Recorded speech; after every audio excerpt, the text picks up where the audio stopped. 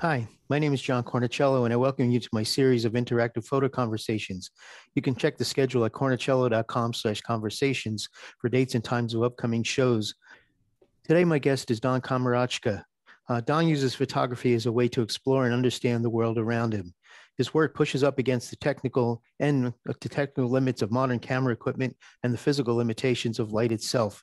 His goal is a weaving of art and science to yield fascinating results. So please welcome Don Komarechka.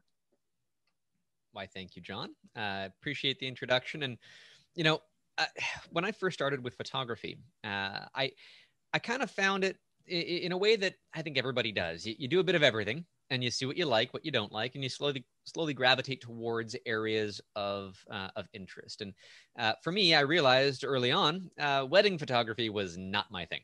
And I think everybody can agree that landscape photography in some way is appealing, and so it is for me. But in that general sense, I just felt like I was taking photos that other people had already taken, and I was walking in other people's footsteps. And when it came to macro photography, when it came to exploring what I call the universe at my feet, that was dramatic because I was in my own little world. Anything that I captured was unique to me, and anybody in the exact same scenario would kind of feel the same for themselves.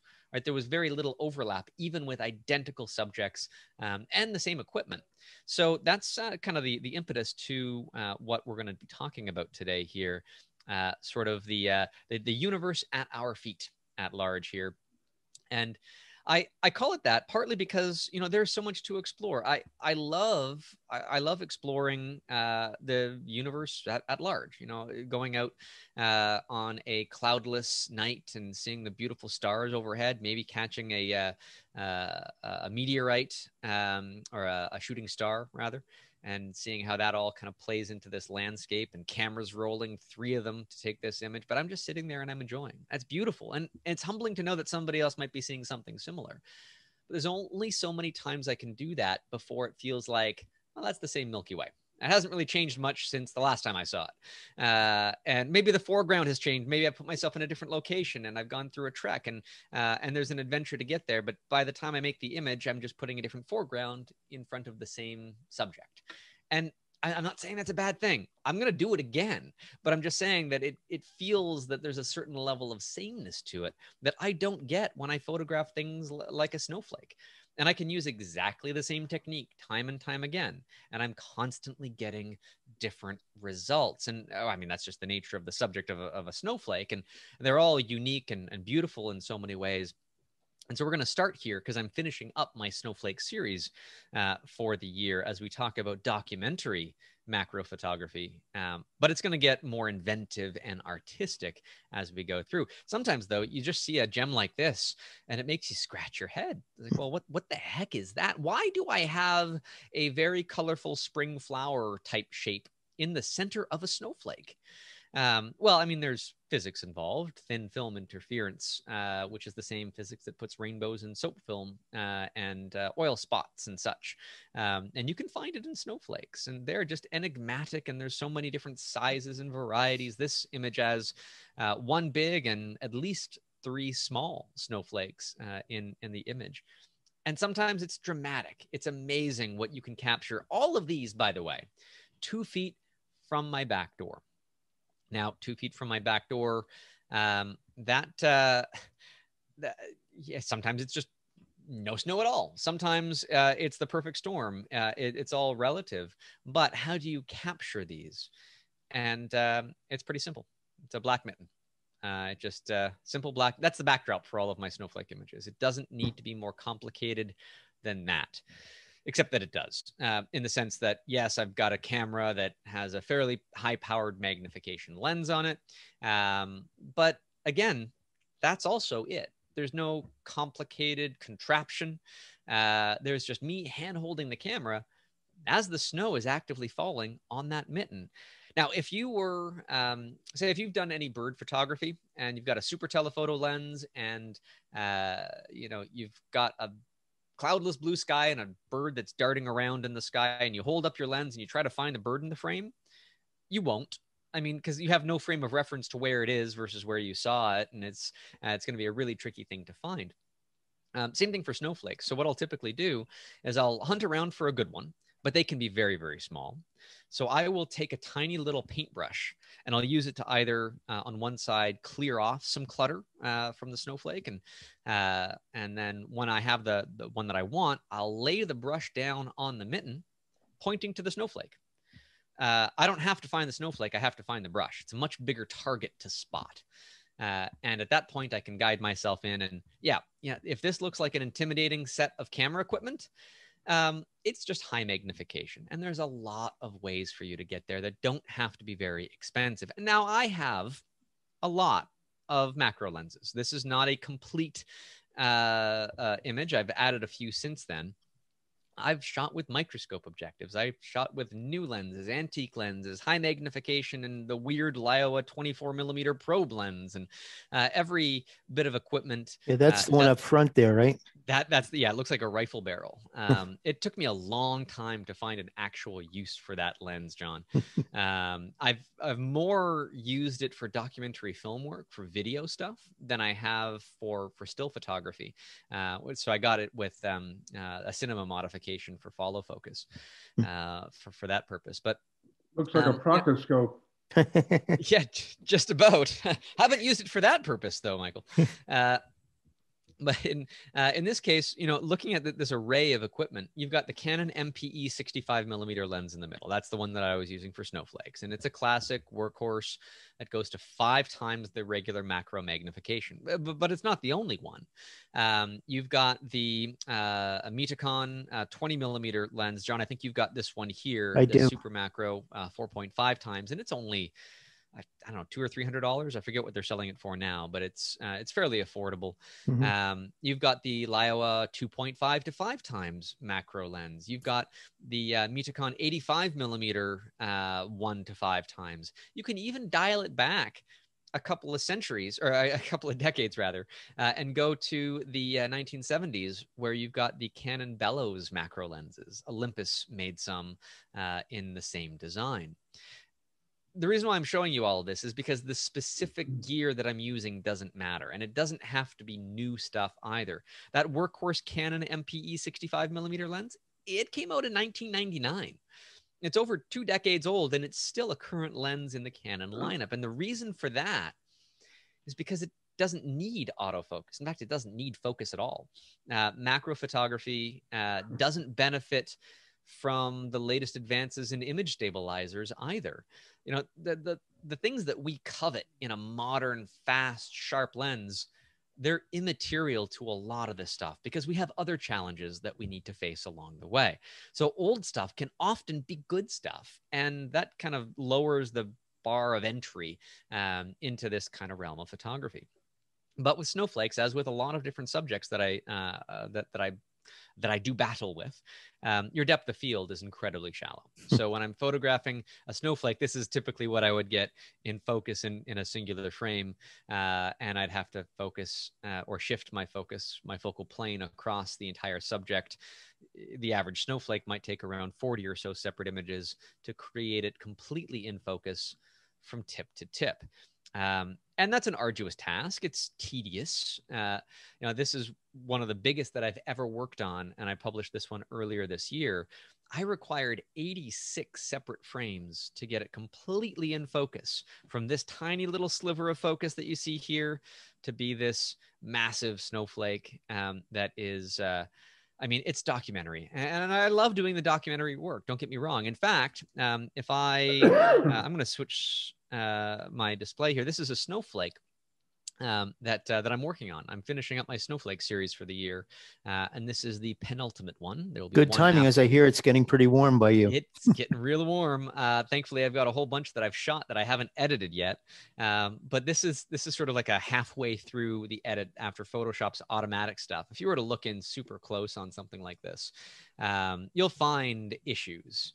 You might have to know where to look to find them, but I certainly do. And you can see like there's certain pixels that are offset by by a number, and I've got to go in and manually find whatever layer that happens to be, which I'm just clicking on one at random, so I'm not sure what that's going to end up showcasing me.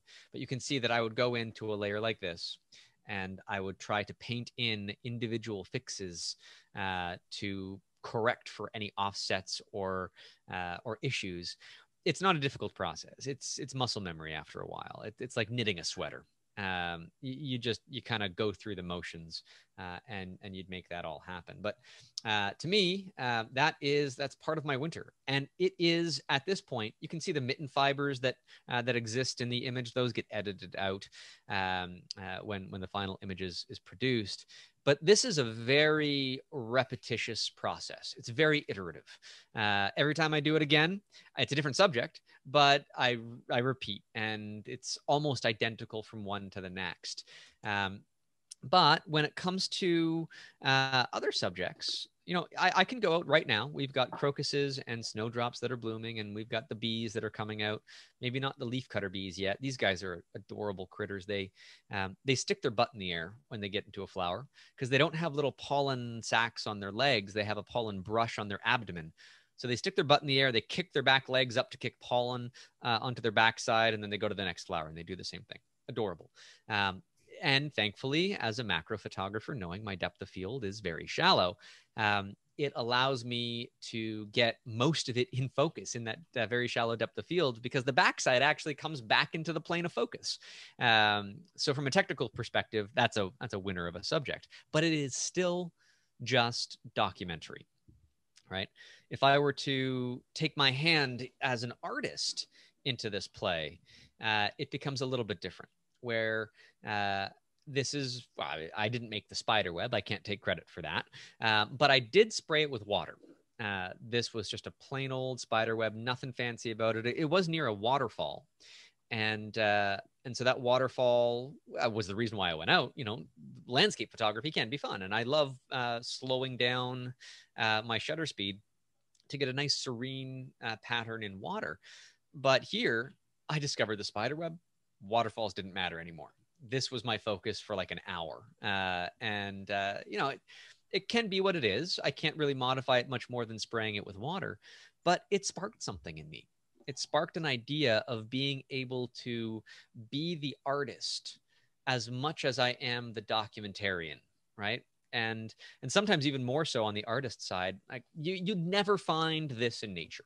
You would never find a freezing soap bubble just on a nature walk. You'd never come across and see the beautiful sunset coming through this random freezing bubble and take the image and say, oh, isn't nature beautiful? No. This is completely constructed by me for the purposes of making an image. And it's not just, mixing up the bubble mixture and carefully blowing the bubble on the snow. It's also lighting it and understanding that the lighting in behind for a shot like this is it's basically two flashlights. One of them with an orange color on it coming in from behind, that's back illuminated. But if it was just that one color, then it would feel like I just made a white balance error on the image to make it warm. So then I added a second light that is just hitting the snow with a blue color filter on it in order to create some color separation, some balance across the color palette in this image. And so from my perspective, yes, you have to understand the camera technology. You have to understand the environmental variables. You have to understand lighting, but you also have to understand what makes something beautiful and really take that artistry bull by the horns and embrace the fact that your photography is not just the sake of documenting the world around you. I mean, if photography was purely documentary, you better be one of three things. You better be an insurance photographer, you better be an X-ray technician, or I don't know, crime scene investigator. So in those areas, those are purely documentary. You should not introduce any art into those concepts. But beyond that, it sneaks its way in, even if you don't want to embrace it. But I most certainly do embrace it. An image like this depicts it quite well, where we have a green immigrant leaf weevil. They are pests in our garden, but I love them so because they are bumbly, cute little bugs that, he's got wings. He can fly away. He's just choosing to sit here on this flower where I placed him. And the pink liquid that it's in it's actually just water. You're seeing a reflection off the surface of it. And that is a flower that's placed in the background that's providing that color. This might look like a highly orchestrated, complicated setup that you might not be able to achieve yourself. But it is at its core something that you can easily do on your kitchen table with a very minimal amount of gear. This is that free floating flower. So I'm shooting handheld to make this image, because that flower might move around and I might nudge it back into center and spin it around with a little toothpick. But it's free floating, and I'm just shooting at the edge of the water. It's filled to the brim with water in this little dish, and it's just a bare off-camera flash. Not even a fancy trigger. It's just a dumb one that only fires the flash. There's no ETTL metering or anything about that. It's either on or off. And then the flower in the background with, by the way, these little tools, they've got alligator clips on a little swivel base. They're called third hand tools or helping hand tools. Easily found on Amazon. If you just type in third hand tool or helping hand tool, you'll get them for under $10. Buy them by the dozen. They are so useful for positioning these types of things. I've often used 2 or 3 of them in a set. I used to get those at Radio Shack about 20, 30 years ago. And John, you can still get them at some hobby craft stores. They're designed for like soldering electronics. Yep, that's what I used them for in the past. Or fine jewelry work. They'll sell them for that too. The thing is, if they sold them for photography, they'd be like $60 or $70 in the camera store. That's just the way the markup goes for us. So thankfully, it's not been embraced by the camera store market yet. You don't have any of these targeted towards photographers. They work just fine as they are. And that makes this as an image.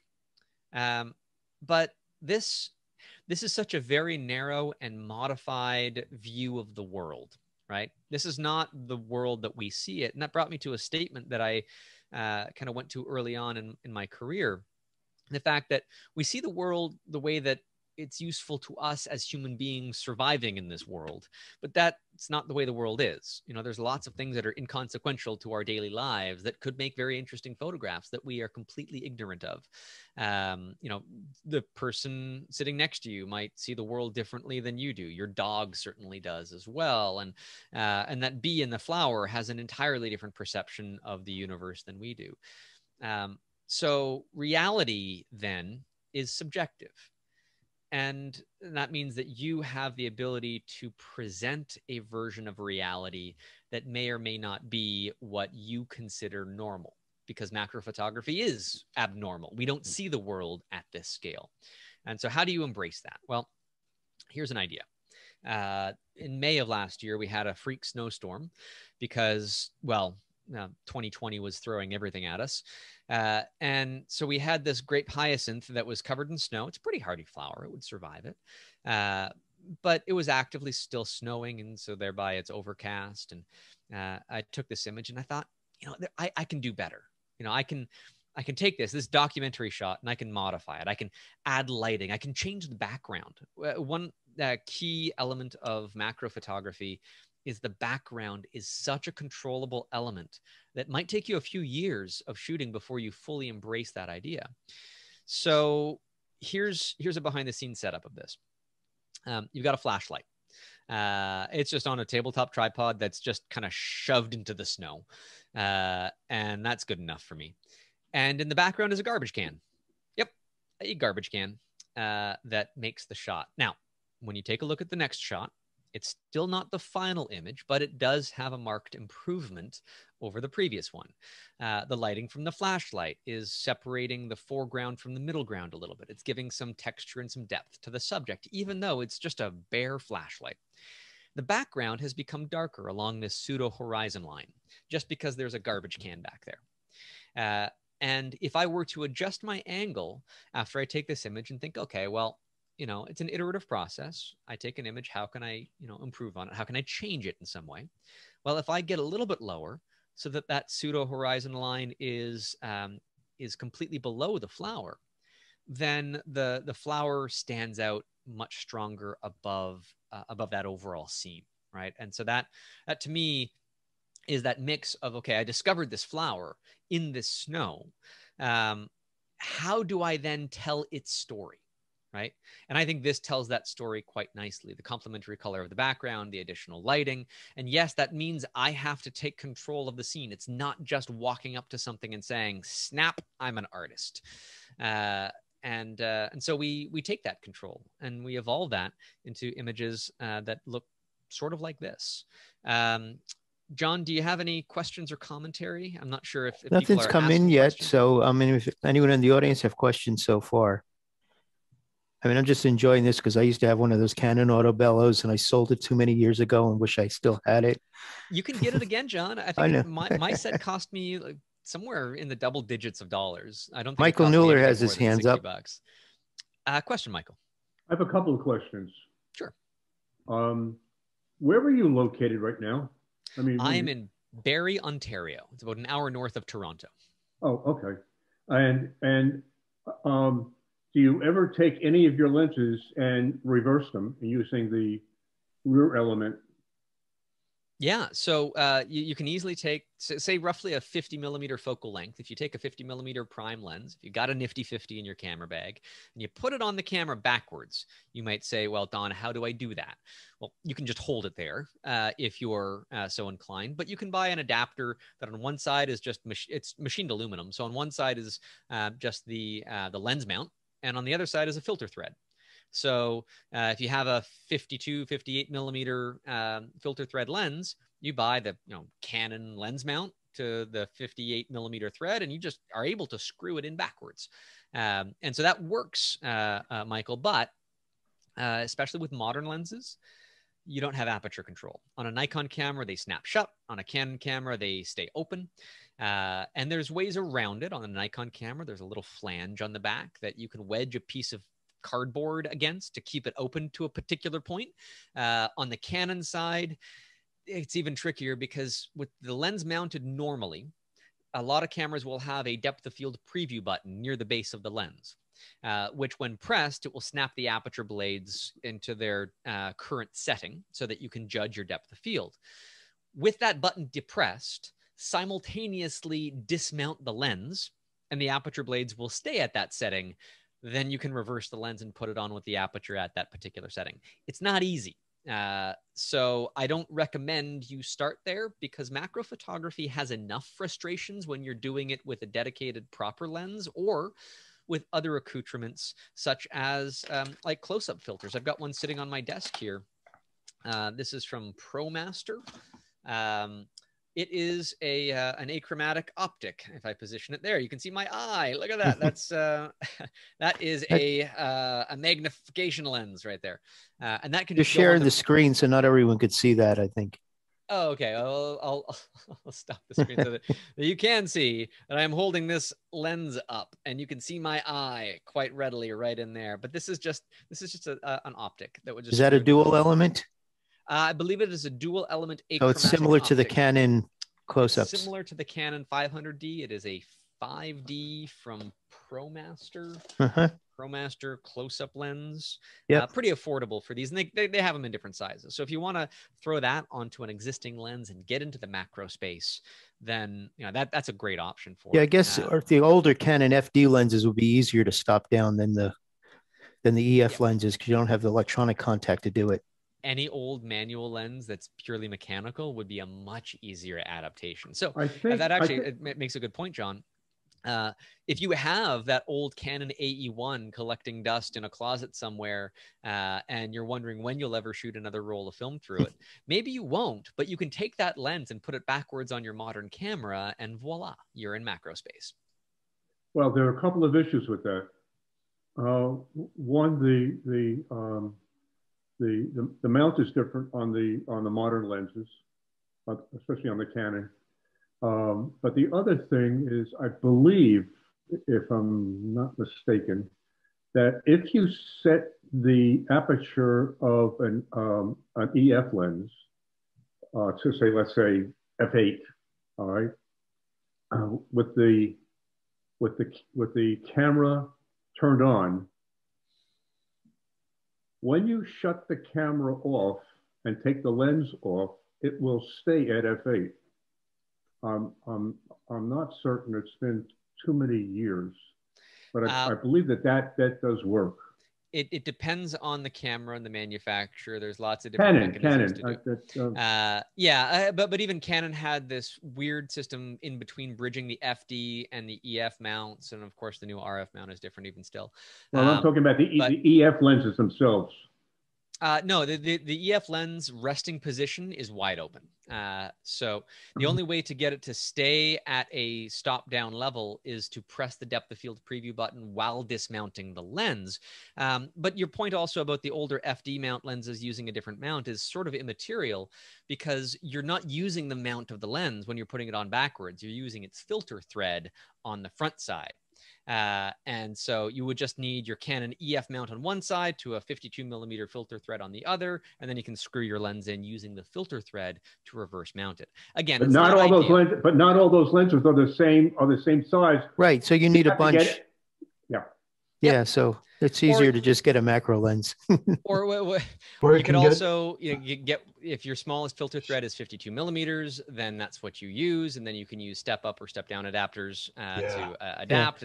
But then you're getting into this whole realm of macro lenses can cost you $100 or so. Are you really putting this amount of effort into reverse mounting a lens for significant gain, other than some quirky experiments at that point? Because it's becoming much more affordable to explore it compared to what it used to have been anyhow. Yeah, I want to jump to Daniel's question here about the best way to minimize distortion while macro photo stacking is to keep the subject and camera stationary while moving the lens. Is this correct? Is there a significant difference? So there's a number of different ways to focus stack, one of which is a lot of cameras now have in camera, they call it focus bracketing, where it will change the focus of the lens slightly in order to shift the focus through the scene. But even on a dedicated macro lens or even a prime lens, most people don't realize that when you change the focus of a lens, you are also slightly changing the size. Length. Yeah. And so changing the focal length creates something that is termed focus breathing. And very good cinema lenses don't have it, but the majority of lenses do to some degree. And that means that when you put the images together in focus stacking at different fields of view, they will end up being aligned together, stacking inside of each other like those Russian matryoshka stacking dolls. And then you have to crop into the smallest one of the set and use that as a viable image.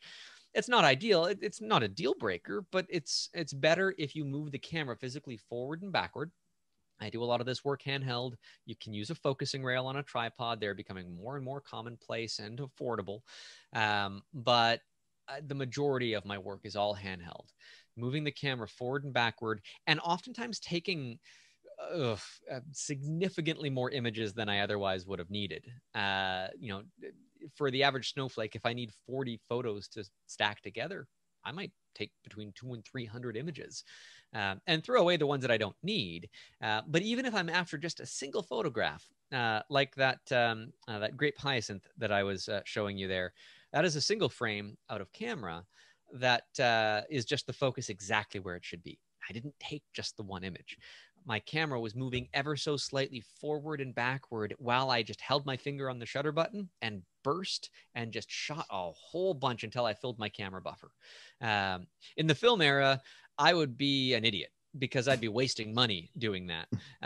But in the digital era, I'm just hedging my bets, and memory is cheap, and I'm not going to wear things out with that approach. So that ends up working really well to get tack sharp focus exactly where you need it to be, not even by depending on the manual focus of the lens, just by physically moving the camera forward and backward. Once you're roughly in the proper focus by adjusting the lens itself.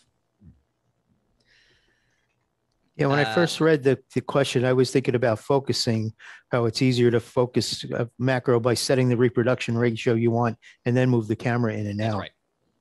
And so, but sometimes you don't know what the reproduction ratio is. For example, how big is this flower? Am I going to take out a ruler and measure it and start doing some maths? No. I'm just going to get it roughly in the ballpark of where it's going to fill the frame properly and get a feel for that, and then move the camera forward and backward when the focus is going to shift through that point. But this is really experimental. It's got to be hands-on, and the curiosities, I think, come up in some pretty meaningful and sometimes unexpected ways. Like I saw this this image, just as, I mean, it's not a fantastic photograph, but it sparked my curiosity because in the background, there was specular highlights on water droplets. Again, my spray bottle comes in handy. It's with me all the time. And so I sprayed this flower and it was kind of gem-like, but more so because the out of focus specular highlights in the background, they turned into hexagons. And I was so curious as to why. You know, you've got these interesting hexagonal shapes in the background. Well, long story short, the lens that I was using had a 6-bladed aperture. And so the out of focus highlights like that take on the shape of your aperture. So I start testing this, right? Like any new idea, you got to take it back to the drawing board and figure it out. So I took this fiber optic lamp, which is a great random photographic subject, by the way. If you're ever bored and looking for creative subjects, you could like knock this thing around over a timed exposure and have so much fun. But that's it in focus.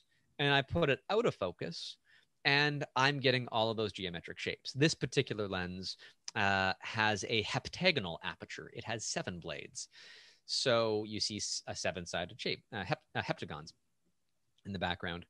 And if I were to shoot that wide open, then you know, as might be expected, the aperture blades are not engaged, making the aperture any smaller. So you get a circular shape, which is, you know, obviously there's no geometry when the aperture blades are not kind of narrowing things down farther. But this reminded me of some things that I had seen where people really played heavily with the out of focus details in images, the bokeh, however you want to pronounce it, but those out of focus details. And some lenses can do remarkable things, especially older vintage lenses that in the background here, this is a mineral sample. It's a piece of quartz crystal that's been sprayed with something to make it colorful. And all those crystal facets pushed completely out of focus with a particular lens, mind you, create this beautiful texture in the background. Again, a good portion of macro photography is about those background elements and, you know, embrace the background, control the background, create the background. And this was created with an old triplet lens, the Trioplan 100, which was made by a German company, Meyer Optik. They still make them today. Don't buy one. The reason why I say that is because they cost $1,000 for a new one. You might be able to find a used one with the same name of Trioplan on eBay for a couple of $100s that you don't need to spend. And this was an interesting shift for me because photographically, I always see somebody using a piece of equipment, or, you know, you look at their EXIF data, you see what camera settings they used, and you start to mimic, right? And before you get a feel for it. But it's expensive to mimic that if you want to get exactly the same gear. I regret it. I have buyer's remorse for purchasing that lens.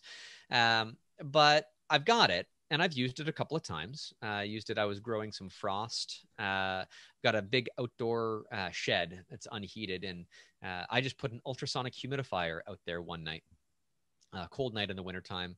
And I opened up the doors to that afterwards. And it was like, I don't know, magical. It was like Narnia. Like it was just crystals and beautiful and magic and sparkles. But it was mostly black and white. I, again, went back to my rock collection, found a mineral sample to stick in behind to make some nice colorful background to it, and away you go. But this lens, this old design, is such coveted at such a price. And I thought, you know, there's probably a cheaper way to do it because they're old. And the optical formula in there is just a simple Cook triplet. So I did some tests. I took, again, one of those rock samples. It's just a great thing to put out of focus to test. This is with that Trioplan 100, super expensive. And then I took another lens that I have right here on my desk. I'll show it to you in a minute. And I took this as a comparison shot, and very similar. In fact, I might even like it more. It's a little bit more sharp on the outer edges of these circles. And in another test, this one was with the Trioplan 100. And you've got an outer edge border here that has a bit of a rainbow color to it, which can work, but that's that same thing that's less sharp. Whereas if I use my other lens that I discovered, those same features, they're a little bit sharper. They're less color separated, which I kind of liked. And that lens, instead of costing you $1,000, sets you back about $15. does not have to be this one, this Zetar f2.8 100 millimeter lens. It's a projection lens. So this is a lens from some Soviet state from the 1970s or 80s. And I bought it on eBay for $10 or $15, maybe 20 at the most. And I bought a bunch of these, a whole bunch of different varieties. Some are metal, some are plastic. They all do nearly exactly the same thing. The reason why they're not purchased by photographers often is because they have this little barrel mount on them. This spiral thing that's incompatible with any, okay, well, let's go to a camera store or even Amazon and say, let's buy an adapter for this. None exists. John, this is where you're going to kick yourself, because the proper adapter is that Canon FD bellows, because all I have to do is slide this in the front of the bellows and tape it in place. And that's how I was making those other images. It worked perfectly fine. There was absolutely no hiccups or issues whatsoever. That antiquated bellows system, which again, you could probably pick up, used for $60. It's not like you're heartbroken that you lost it, but oh no, I might have probably sold it 30 years ago. Yeah, well, so you probably would have gotten a much prettier penny than what they're worth today. Right. So good move.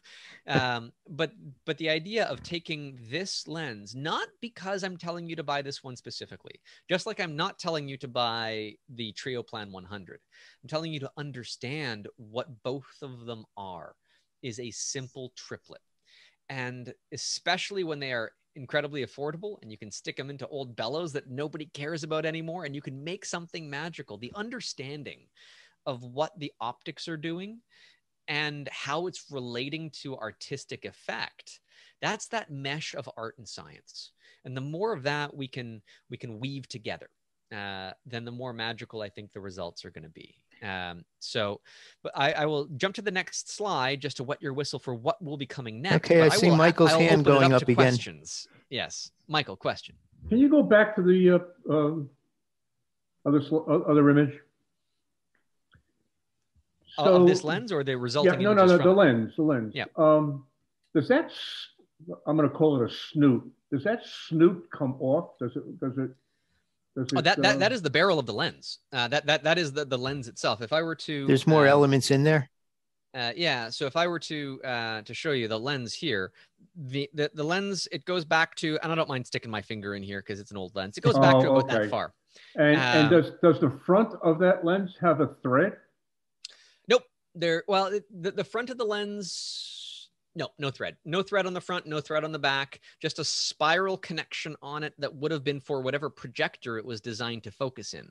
None of that matters anymore, which is why I just take the bellows and I just tape it in place, and I can adjust the distance of the bellows to adjust my focus on a macro scale. As long as you keep that lens, flat to the surface of the bellows.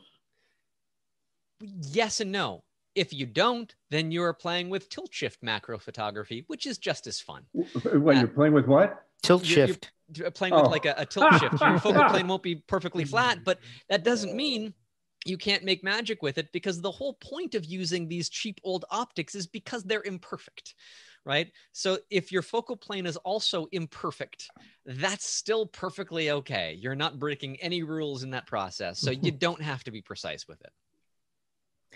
So Anya was asking if you do any online workshops or teach one-on-one. I do. So you can reach out to me personally for a one-on-one workshop, and I'm more than happy to entertain any ideas that you have for that. Right now, virtually, of course. And for workshops, I just wrapped up one with Princeton Photo Workshop, who I've done a lot of stuff in person in the past. This year, we've been doing online virtual workshops. And I don't know if their new dates are posted, but they will be later this year. And we've got at least 2 workshops coming up with Princeton Photo Workshop. So where are they located?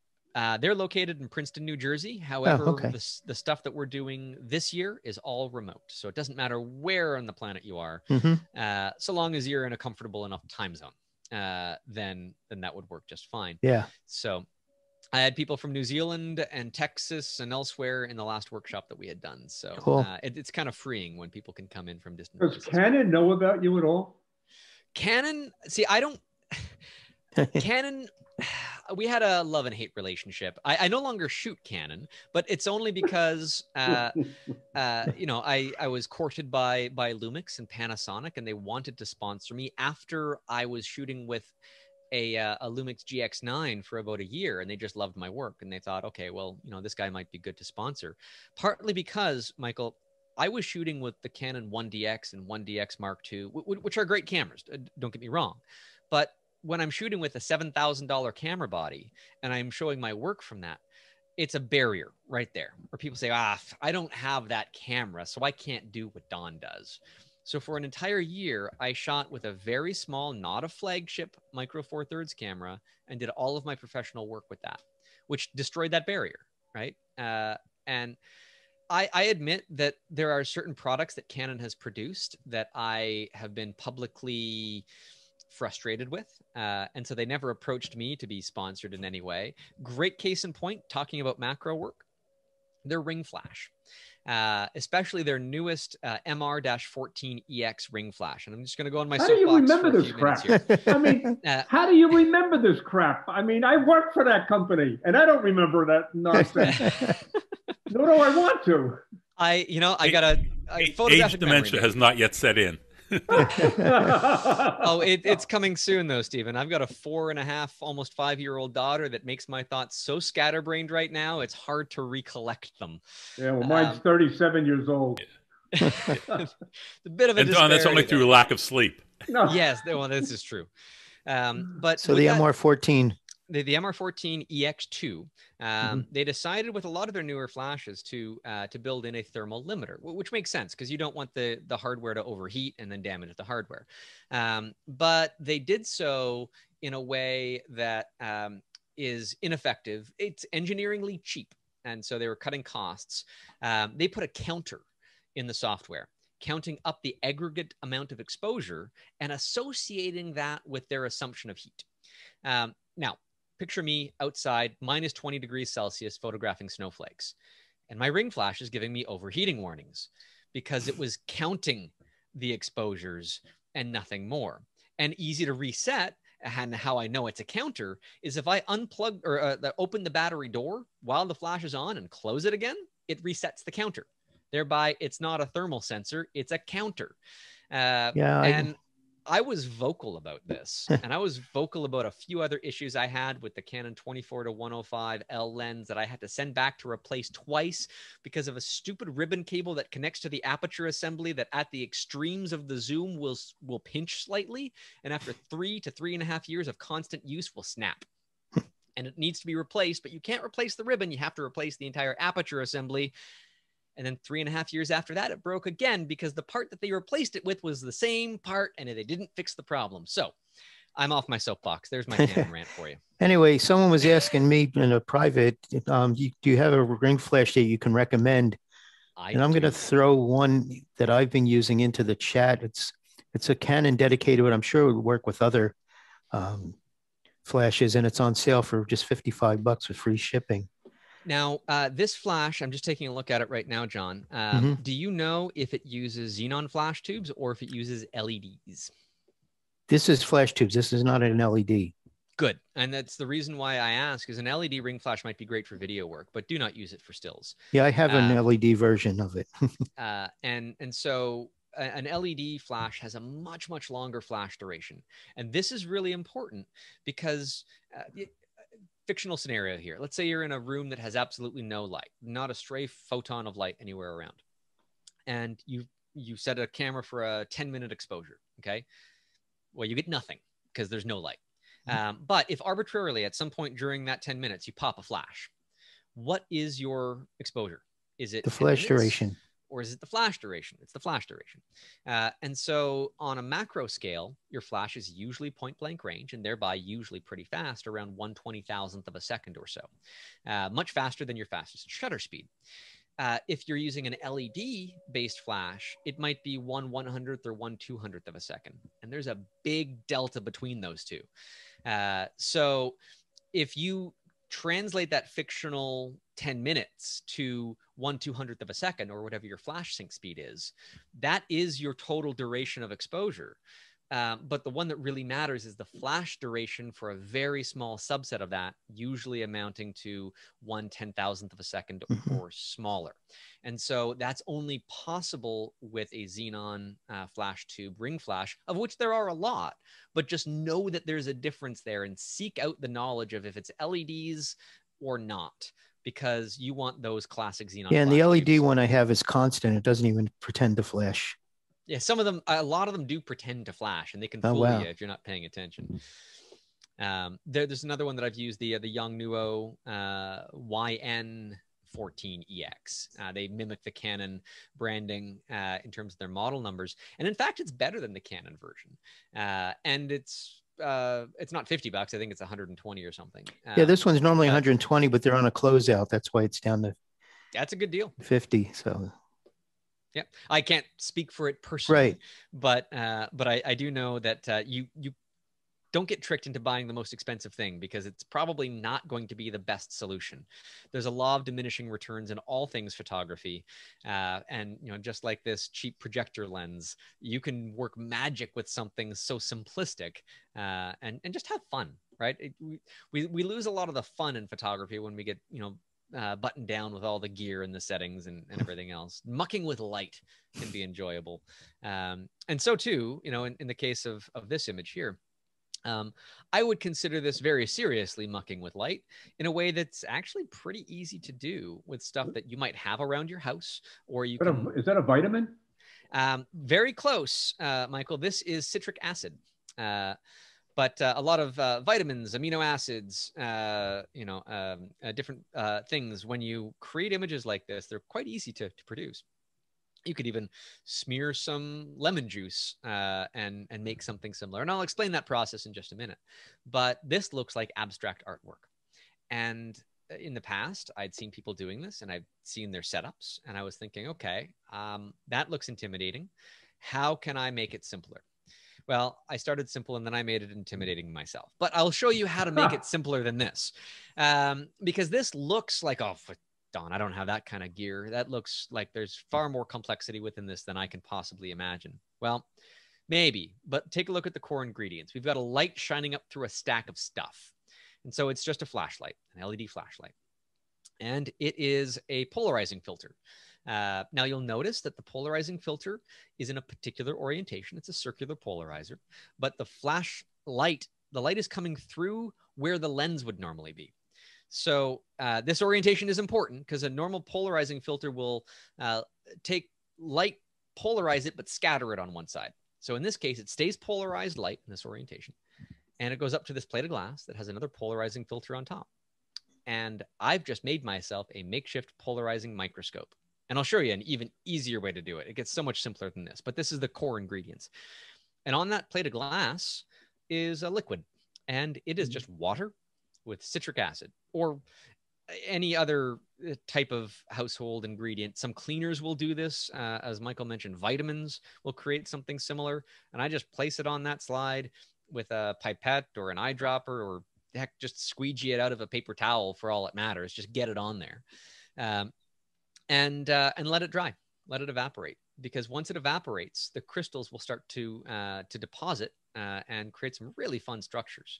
Sometimes, in this case, I've greatly simplified the entire process, because most LCD screens are polarized, and thereby they are also a polarized light source.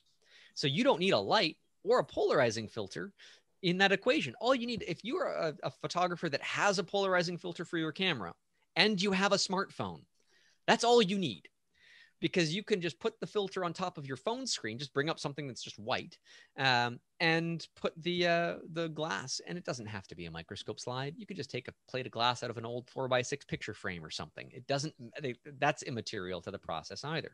In this case, these crystals are a supplement called MSM. I forget what MSM stands for. It's a really big, long word. I bought it at a health food store. I melted it directly on that slide. And seconds after removing it from the heat, it shattered into these beautiful crystals almost immediately. Requires a bit of heat, and do it outside in ventilation. Same thing for this one. Question. Yes, Michael. so you said you have to wait till it dries. Can you take these microscope slides with the liquid on it and put it in a microwave? I haven't done that, but that would be really interesting because the water would then boil, and that Well, if you do it slowly. Well, a microwave only really has one setting. It's either on or off. Most microwaves, Panasonic microwaves behave differently, where they'll actually adjust their power. And I've seen some demos of this, but the average microwave will be on for 2 seconds and then off for 5 if you're in the defrost setting. But when it's on for the 2 seconds, it's at its maximum value. And so it's on and off cycle averages things out, but individually, it wouldn't take much to boil a tiny little couple of milliliters of water on a microscope slide. So that might not be ideal, but you might get some chaotic crystals forming. So that could be interesting too. You know, you'd be better off putting it on your stovetop on a simmer setting and having that lower powered heat apply to that transition. But even in this case, this is menthol crystals. Menthol will melt at around, I think, 40 or 50 degrees Celsius, maybe slightly more, but below the boiling point of water. So it just requires a little bit of heat. They melt, and after about a half an hour, it creates these beautiful fern-like crystals. And Bob in the chat says MSM is methyl sulfonyl methane. Thank you for that, Bob. Occasionally used for the treatment of arthritis. Well, thankfully, I don't have arthritis, but I do have a bag full of MSM that I can use for tons of different experiments. Sounds like Breaking Bad on HBO. Just about. Or, you know, this is an amino acid called beta-alanine. And that, I think, is something that you're supposed to take before a workout to improve the results. I need to work on my cardio. Maybe this will help me, but I've only ever used it to put onto a microscope slide to create this particular effect that looks like a topographical map of the ocean floor or something. It's beautiful. It's abstract artwork. And I have a fun time just playing with these plates of glass, especially as an at-home. If you haven't gotten your vaccine yet and you're still stuck at home and you're waiting for the world to return to normal, this is a really fun project to explore and experiment with. This one again, citric acid, going back to that old faithful. I've had a lot of success, and I'll often set out like a dozen microscope slides and you know, set them up to dry overnight, and knowing that by the morning they'll all have evaporated. And it's a good reason to want to get out of bed. You know, you just jump up and see what creations you've discovered overnight. Yeah. So was there a couple other questions had come in? Mark Milrod was asking, when working outside, I suppose, how do you deal with breezes? Welcome to my nightmare. So there's when you're outside, there's different seasons, right? So if I'm photographing a snowflake, I'm often right on top of it, so I'm blocking a lot of the wind and so on. But if there's any significant breeze, it's going to blow away, and I just don't shoot in those conditions because it would likely result in a fractured and broken snowflake to begin with. But if I'm trying to control other elements, those third hand tools, great if something's low to the ground. Wimberley makes the plamp, like a clamp, but for plants, the plant clamp, or plamp as they call it. That's just a little flexible arm on like a GorillaPod like flexible system that lets you hold a plant relatively still from the stem without damaging it. And so there's that, and I've used those before. But to be honest, you don't really have to worry about that if you're using flash, because the flash is going to freeze action so quickly. And if you're rapid fire shooting, like that, moving forward and backward through focus and taking a lot of shots, one of those shots will have the focus where you want, and the flash will negate any motion blur that would have come into the equation. Yeah, and your flash recycle time is 0 when you're in that close, so you can shoot a lot faster. Michael. This brings up something that we discussed a couple of weeks ago. Do you have any concern, or have you thought about depth of focus versus depth of field? For practical purposes, for this kind of work, they are equal. I mean, of course, depth of field is the amount that you have in focus in the actual subject space itself. Depth of focus is the internal camera side of that measurement. Right. Now, Unless you start measuring entrance and exit pupil distances within your lenses, then going through that rat nest of equations and mathematics is really non-applicable to the final art side of things. Well, what I was getting to is that have you noticed that not all of your lenses are able to focus at the same depth of focus point? Right. Well, a typical macro lens will get to a 1-to-1 magnification, but that distance from the lens is going to vary based on its focal length. And so a 180 or 200 millimeter macro lens, its 1-to-1 magnification might be a meter away. But if you have a 15 millimeter macro lens, it's 1-to-1 is like pretty well touching the front elements or thereabouts, right? So that that part I understand, but yeah. I'm talking about if you took all of those long macro lenses and you were to focus them at, let's say, I don't know, 36 millimeters away, would they all focus at the 36 millimeter point? 36 millimeters would be too close on the outside for a lens of that focal length. I do hear what you're saying, though, that your depth of field is a variable that is concerned with a number of factors, not just your depth of focus. Subject. Depth of focus is within the camera, and we don't really have any control over that. Right, but depth of field, there's at least 3 variables that are controlled with that. Your aperture, your focal length, and your distance from your subject. So those 3 things control your depth of field, yet you don't have that same level of control over depth of focus. If that makes any sense. Yeah, I'm going to drop this one. The depth of focus thing is different than the depth of field. But anyway, Melissa was asking if you've used the Liaowa macro lens there, 100 millimeter 2.8. If that's worthwhile looking at. I've got it, and I jumped ahead on my slides here because I want to get into the next subject as well. But the 100 millimeter f2.8. The reason why I love that lens is partly because it's manual focus, and you don't need autofocus in macro photography. I rarely, if ever, have used it. But it breaks that 1-to-1 magnification barrier. It goes to 2-to-1. It gets twice the magnification of the average macro lens without having to add close-up filters or extension tubes or anything to augment the optical system. And I wish more lenses would do that. And more of them are starting to. The optics in that lens are pretty good. And the fact that it doubles your magnification while still achieving infinity focus is a nice asset to have. Cool. So let's go back to your presentation. Sure, because we got to talk about water droplet refraction photography, which I think is a ton of fun. And an image that you're seeing here is pretty well straight out of camera. I might have cropped it or done some basic adjustments in Lightroom, but there's nothing tricky, nothing fancy about this kind of imagery. It's just how you put the subject together. And in this sense, it's not about the photography as much as it is being a droplet architect, constructing a scene that is worth photographing, and then the photography comes in as a second step. So we can talk about how some of those different elements come together, like this blade of blue fescue, bluegrass, which has a powder-like coating on it that is hydrophobic, that water wants to beat up and roll off of rather than kind of soak in. And it creates these very spherical type water droplets. And I put it in a bowl of water. Again, bowls of water on my kitchen table end up being a common theme for a lot of my macro photography. Around the same time of the year, I guess, because there's an Easter basket in the background. But the idea here is that it's just a core set of very simple ingredients that come together.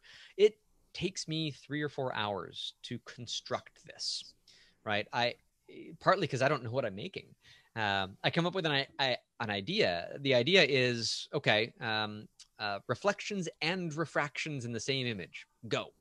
And that could be anything from water or, reflective mylar or mirrors or, a blade of grass, but it could be the surface of water with the mirror or all these different ingredients that could come together. And I just sit and I tinker away. And hours go by and I arrive at something like this. Or something like this here, which interestingly enough was not created with a macro lens, nor any additions to the optical path at all in order to make this as a macro image. I'll show you the ingredients that go into this. It's pretty simple. You've got the, I'm shooting with a Lumix S1R and their kit lens, the 24 to 105 f4 lens. For lighting, I've got a Platypod Max as a base, and they actually had this as a kit. I don't know if they've kept this on. It was a really cool kit around Black Friday that they had that had the base, the gooseneck arms, the Lytra torches, which are waterproof as well. I don't mind getting those things soaking wet. And so if you were just looking at that for the lighting from the Platypod setup, you'd think, oh, well, I'm photographing that flower, until I outline with this little magenta box here that I'm actually photographing a tiny little seed that I'm imaging just on the surface of the water. And that's what you saw in this image here. Now, another scenario, very similar or simple setup.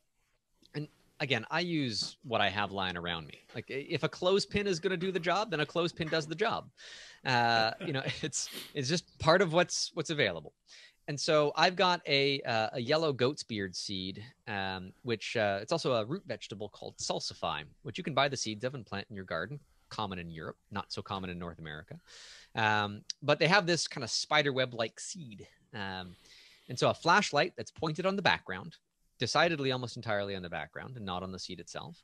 And then if I frame that up and take that image, then this is what I get. Now, this is not done with a macro lens, the 24 to 105 kit lens. They put the word macro on it, which it's a bit of a pet peeve of mine. Me too. Because it's not a macro lens if it doesn't get to one-to-one magnification, which is the definition of macro, life size. And so many manufacturers do it. And Nikon is bad because they use micro when it doesn't get closer than one-to-one. And anyhow, I'll get off that soapbox. But the point is that it does get a little bit closer, but this is as close as I can get. The thing is, the camera that I'm using has a high resolution mode. And it's becoming more and more commonplace that micro four thirds cameras, full frame cameras from Panasonic, from Sony, even Fuji with their GFX series have started building in this high resolution mode where if a camera has a built-in in-body image stabilizer, then it can shift the sensor left, right, up and down. And if it can take, Sony does 16, my camera does 8 separate shots by slightly moving the camera sensor by sub-pixel shifts. And it'll take 8 different images and combine them together to quadruple the resolution of the sensor, in effect. So my 47 megapixel image becomes 187 megapixels, which is pointless. I don't need 187 megapixels for anything unless I'm doing like artwork reproduction work. And even then, I probably don't need that much. But from a macro photographer's perspective, we can thread the needle between magnification and diffraction. So in this case, if I have 187 megapixels, I can throw away 90% of that. And I would find myself in the realm of between 18 and 20 megapixels, which is where I was for the bulk of my professional career. Right? But I would inherently be much further away from the subject. The closer you get with macro work, the shallower your depth of field becomes. So if I get further away and I crop in, then that gives me the ability to forego focus stacking and all sorts of complex editing and worrisome efforts where I don't have to crop in nearly that much. But if I just crop into this level and all I've done is cropped, and again, maybe some basic adjustments in Lightroom to get the exposure where it is, but that's it. This is a single image straight out of camera using the high resolution mode without shooting with a macro lens at all. The same thing was done here for this image. And this particular image, I learned that my aperture was probably a little bit too small. It was only f14, but when my pixels get that small, diffraction starts to blur things a little bit. And if I were to reshoot this, I might reshoot it at f8 or f9. I'd lose a little bit in the depth of field, which is almost complete here, but I would increase my my resolution a little bit in that process. And so it's always a learning experience for me when you start experimenting with new tools and new techniques and so on. But there's just so much to explore with all of this. And I do want to, if I'm allowed, John, can I plug my upcoming book? Of course. because this details all of that and then some. It is a book that I have coming out. I actually have a pre-pressed copy of it in my hands right now, a content proof that I've been going through and making some subtle changes that will result in the final product, hopefully hitting press within the month. And just got to get that all scheduled in. But skycrystals.ca is where you can take a look at that. It's if you want to pop that into the chat. Yeah, let's go to everyone here to .skycrystals.ca. And that the URL is from my my first book on snowflake photography. And Bob asked me in a direct message, was this the GoFundMe project? Well, I didn't use GoFundMe. I used Kickstarter. But yes, this was my book on Kickstarter, which is now, it's complete. I'm just worrying about the final bits and pieces before ink hits the paper on the press, which I'm really thrilled about. And the book also covers one other element of macro photography that very few people have considered exploring, and that has to do with ultraviolet fluorescence. And this is a row of impure diamonds, just rough diamonds. You can buy them in little baggies of 300 of them for $20 on eBay from wherever they mine them in Pakistan or India, that are mostly throwaway because of their size and impurities. But if I turn off my room lights and I turn on ultraviolet lights, these things produce a light show. And it's not just very tiny minerals. It is flowers, like this this succulent from South Africa. Regular light, it's not a bad looking flower.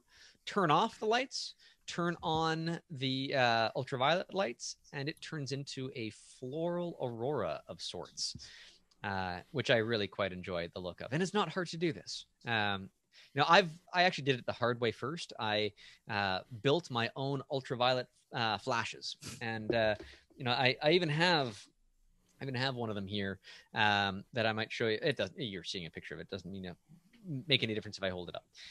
But these UV flashlights, this Convoy S2 that I have here in the foreground, or a Convoy C8 in the background. Google them. You'll find them from Chinese manufacturers. You might find them on eBay or Amazon, but they're good. They're really good for this type of work, and fairly inexpensive, between $50 and $100, to explore an entirely new area of photography. Now, if you don't wear prescription eyewear, pick up a pair of UV protective glasses. You just don't want to shine UV light in your eyes. And so there's my liability waiver right there. Protect your eyes, people. But in doing so, this dainty white flower turns into this beautifully separated color palette with white hot pollen and purplish blue petals. Or in the case of this flower, this is one of the ugliest flowers I've ever seen in regular, ordinary light. Can anybody guess what this is a flower from?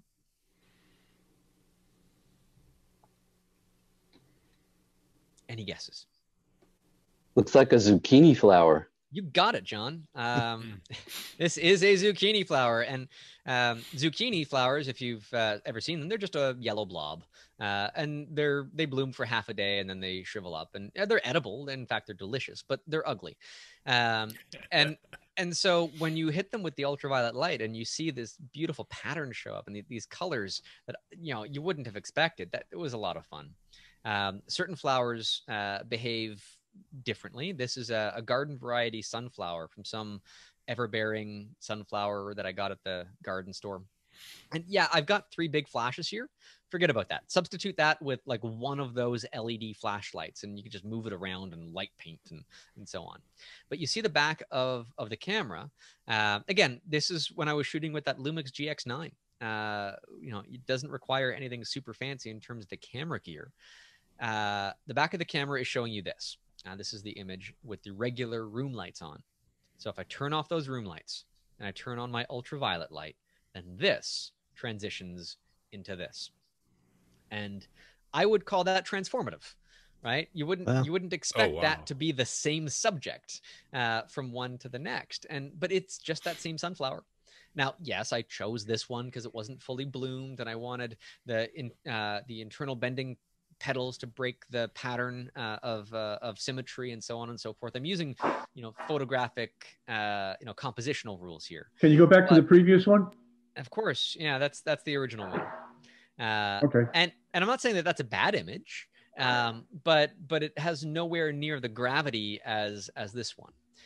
In terms of the colors and the otherworldly nature that it seems to possess. It looks like it should be, out of Avatar or something else. Sorry, where was the ultraviolet light located in that BTS shot? So there's the setup. Again, you don't need these very expensively modified flashes. Just flashlights would work just fine. And in fact, one of them would work fine if you just moved it around in your hand during a longer exposure as a light painting endeavor. You'll notice that I have a piece of black felt that I would drape over everything to make sure that no light from the windows or anything else would come into. That was just a little addition from the craft store. But no, that transitions to this with regular light as I'm framing it up. And in this case, I'll test my focus. I'll make sure that my depth of field, my camera settings to get that depth of field and focus proper are fine here before I turn off the lights and it becomes this. Now, keep in mind, all you need is an ultraviolet light source, because what you're capturing here is visible light. You don't need a modified camera. You don't need special filters. You don't need special lenses. Your regular camera, your regular lens, no special filters or anything required for this, because this is ultraviolet fluorescence.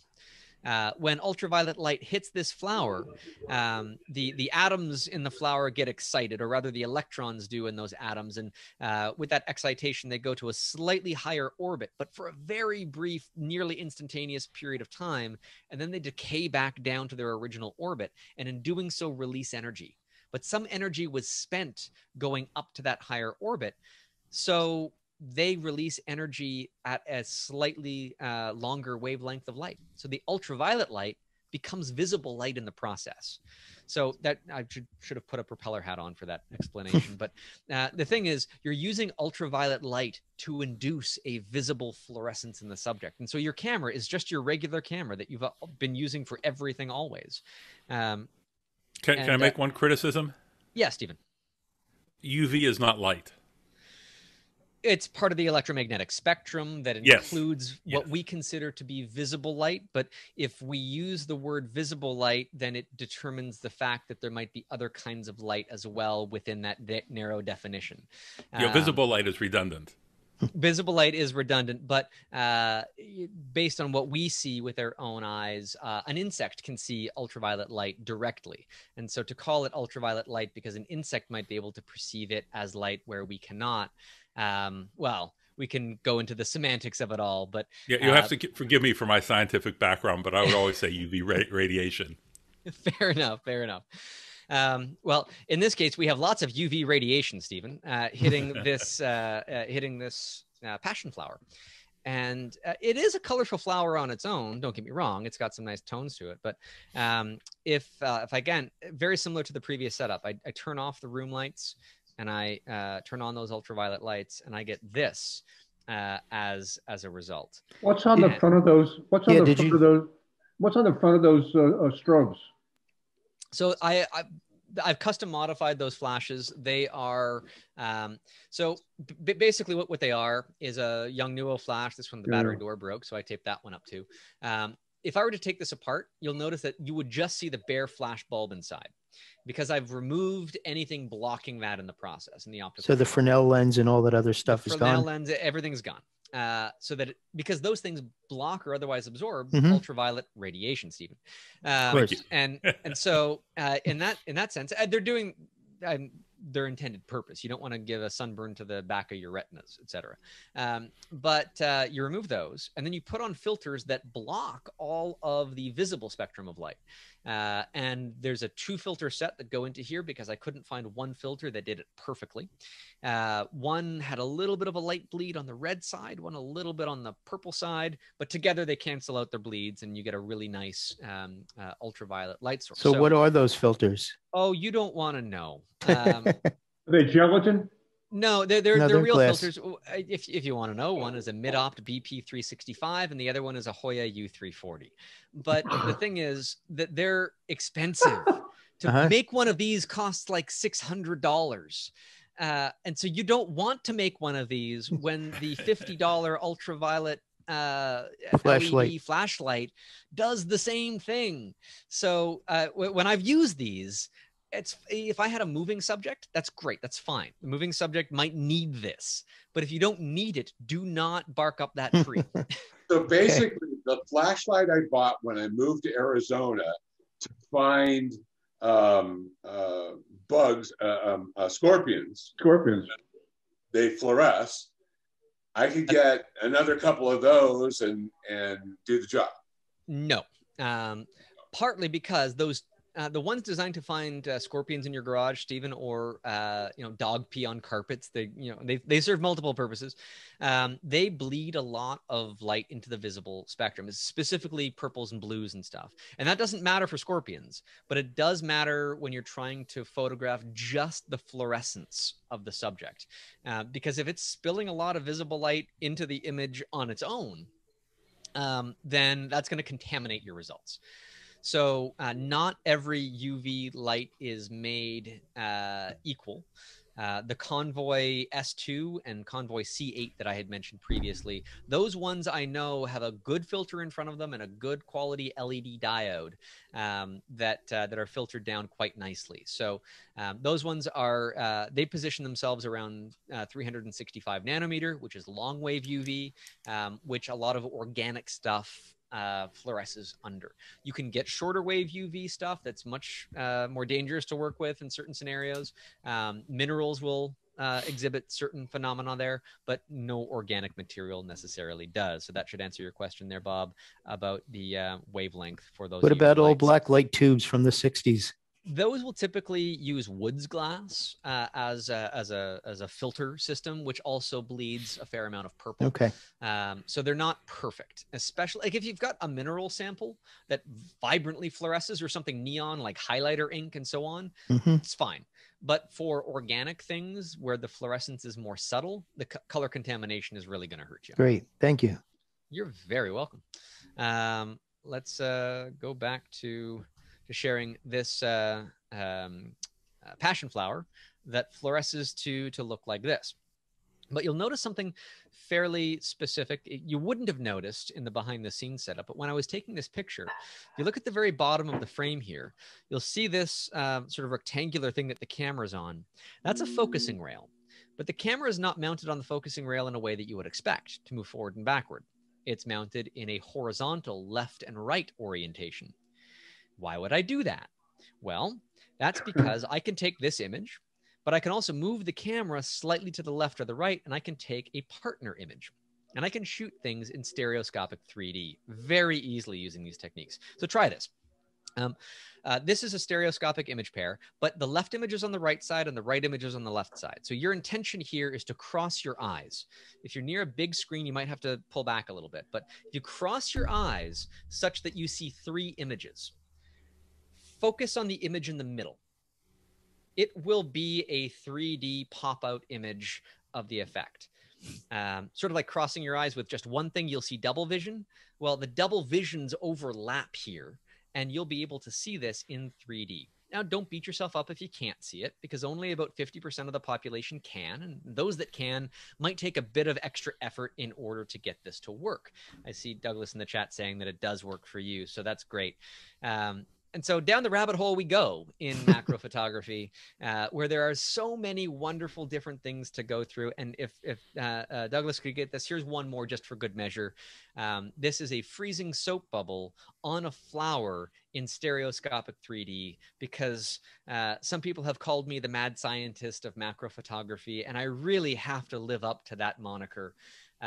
So there you go.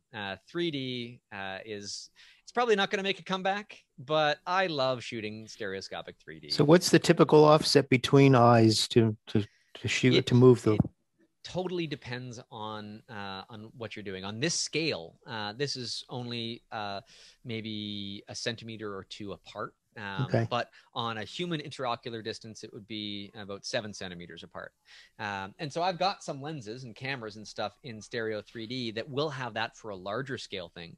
But for a lot of the macro stereo equipment that I would use, I have some lenses that have two lenses inside the same barrel, which is what I used for this, because each image needed to be taken at the same time. And those are hard to find, archaic constructs of a bygone era.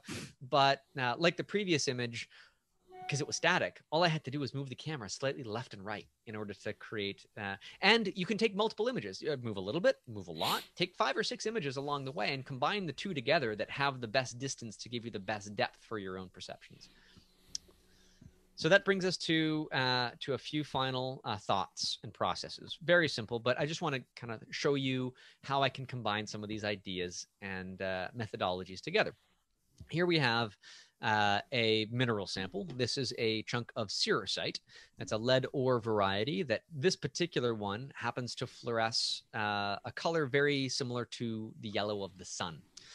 And it's nuzzled into some Spanish moss with some Irish moss flowers just kind of poking around it as if to resemble heliotropism, where plants and flowers and stuff chase the sun through the sky. They'll like bend towards it and they'll work themselves towards the sun. What if the sun had gone out and this little rock was glowing? And it does glow brightly.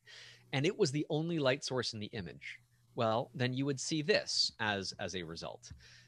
Where all of the flowers are bending in towards the light source. And it's a completely constructed image, right? In no way would you ever find this in nature. But that's what I can create when I kind of put the art into photography and mesh those things together. One more, also with those ultraviolet flashlights, I tend to go out in my garden every couple of weeks and see what's blooming, always planting new things. And if there's a new flower that happens to fluoresce, like this gooseneck loosestrife, it produced a light show. This is just regular light. It's okay. It's kind of an invasive flower. I don't want too much of it. But in fluorescence, it is like fireworks going off. And so I saw this image and I was thinking to myself, I went to bed with this image in my mind, or at least what I had seen outside in the garden, thinking, okay, what can I do? How can I make an image from this? I mean, it's cool as it is, but I was thinking, all right, well, I've got this geode and it's open on both sides. It's kind of like a tunnel of crystal. And I bought it years ago thinking, yeah, I'm going to use that for something one day, for a photo experiment. I never found something to use it with. Now I was thinking, what if I were to take some of those flowers and stick them inside this tunnel, like they're blooming from the crystals. But this opening on that side, that looks like it could fit that probe lens, that Laowa 24mm probe lens, right inside that front, because it looks like that opening is big enough that I can fit that right inside there. So if I take that lens and I stick it in there, and then from the other side put my ultraviolet flashlight, then I can make some magic. But there's always hiccups along the way. For one, this particular lens has an LED light ring built into it. Now, white LEDs are actually ultraviolet LEDs that fluoresce through phosphors and things that produce regular light as a process, which means that even if that's off, but I shine my ultraviolet flashlight on it, they glow. They glow a much more orange color than normal. And I'm thinking, okay, problem or advantage here? Do I tape around the thing to let the lens go free but block those? No, just let's leave them. And let's build this setup where it looks like there's some sort of molten rock inside of this geode at this point, because the LED light on one side is not only illuminating the flowers through fluorescence, but it's also causing the end of the lens to fluoresce orange, which created this as a resulting image, where you've got this, wonderful juxtaposition of this warmth and coolness, where these fluorescing flowers are amongst all of these crystals. And that's where creativity takes me. That's where the art of photography really, that I embrace, that the connection of understanding the science, the optics, how all these puzzle pieces fit together. And that brings me to one final plug of my book, because all that stuff is in here. If you're at all curious about how I put any of this magic together, soup to nuts, it's all there. There's 87,000 words in the book, in addition to all the images. It's not just a pretty picture book. So if you're at all curious, you can check that out and fully explore what I call the universe at our feet.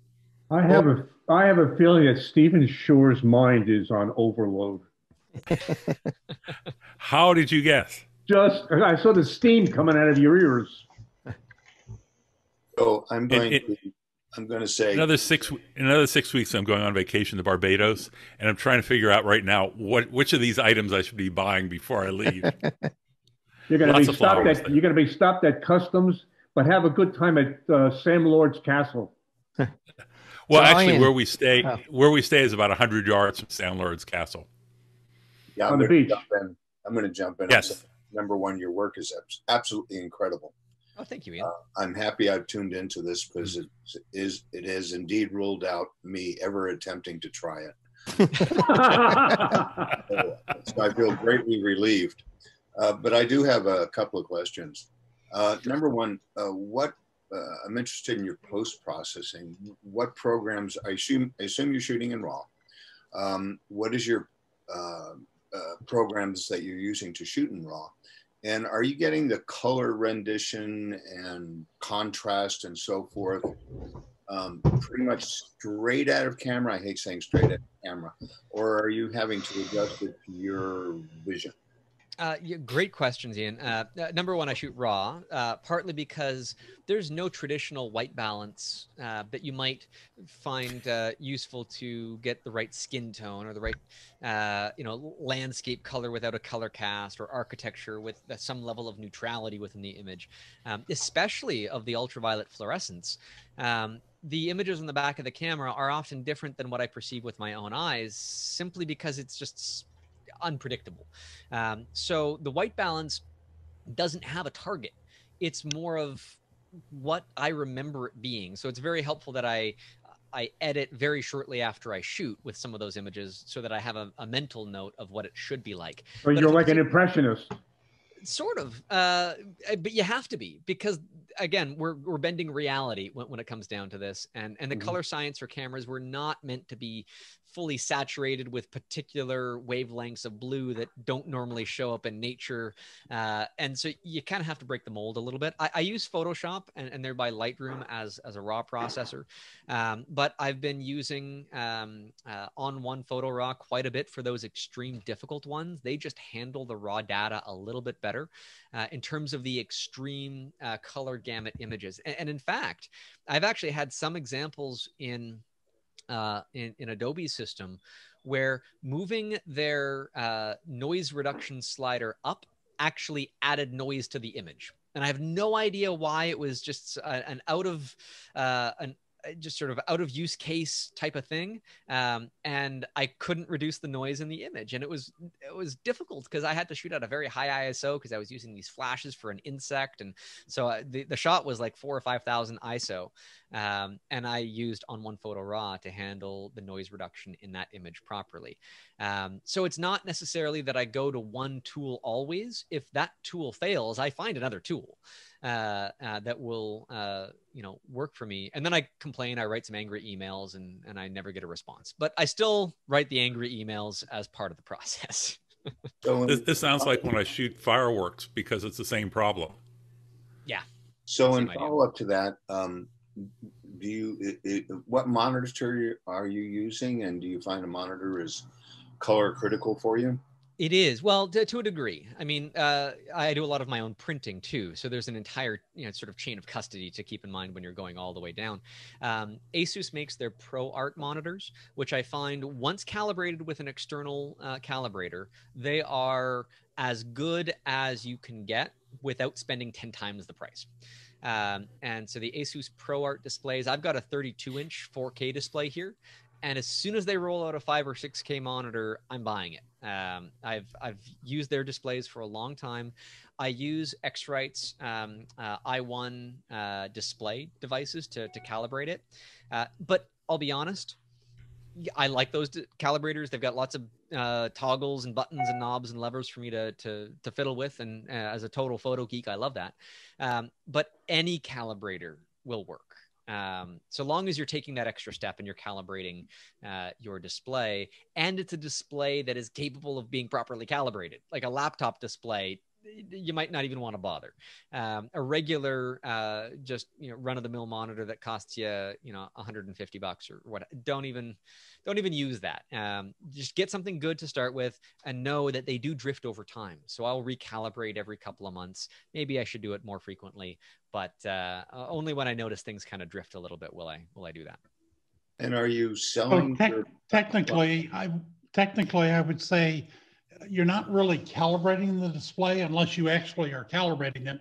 What you're doing is very accurately profiling the state of the display, and that will change on a relatively quarterly basis. A lot of temperature and humidity can impact the actual output from displays. This is true. You are, I will adjust in the software for the calibration system. It will ask me to adjust the RBG gains. So I guess there's some level of calibration therein. But then it knows what color of blue it's sending to the screen. And then it knows what color of blue it's detecting off of the screen. And there's a delta between the two of them, and it runs and that's through what that's what creates the profile.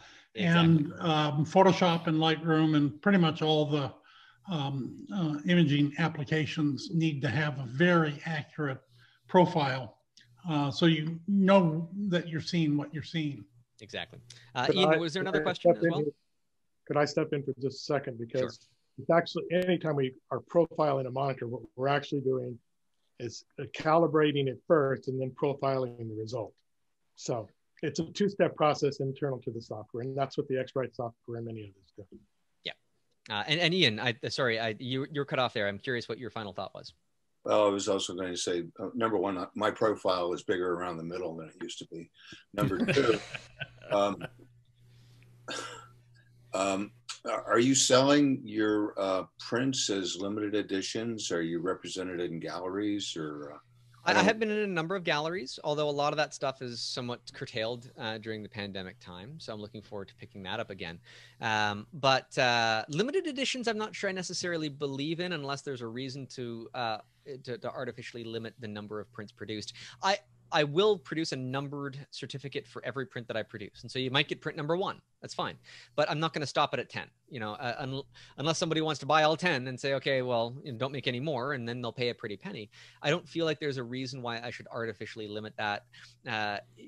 Artificially controlled scarcity was the downfall of Beanie Babies and so many other things that, it doesn't mean that it's worth any more just because I chose not to print that many of them. There have been some cases where I've done like a 1-of-1 print. A great example, you can't quite see it behind me, but there's a snowflake print on the wall that actually has the real snowflake embedded in, like I've got one example here. It's a snowflake that is basically a snowflake fossil that is encased in resin. And so I've done a few of these where I've photographed the snowflake and then I've moved it to a plate of glass where I've put a scientific resin on top and I've preserved it like a fossil. And then I've put that in the frame with the image. And that is deserving of a 1-of-1 limited edition. But unless you're going to those extremes and you're adding something that uniquely identifies it as a unique piece, don't artificially create scarcity.